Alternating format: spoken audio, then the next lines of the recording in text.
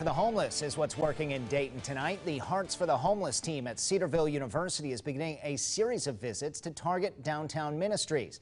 The group is led by biology student David Gibbs. It's offering free blood pressure screenings every Saturday from now until April 26th. The hours are from 2:30 p.m. to 5 p.m. The team is made up of 10 volunteers working to educate people about the dangers of hypertension and heart disease. I said we're undergrad students, so we can't diagnose anything, but we can say, hey, this is what our machine says your blood pressure is, and then kind of explain what the American Heart Association would classify that reading as and why they should care about it.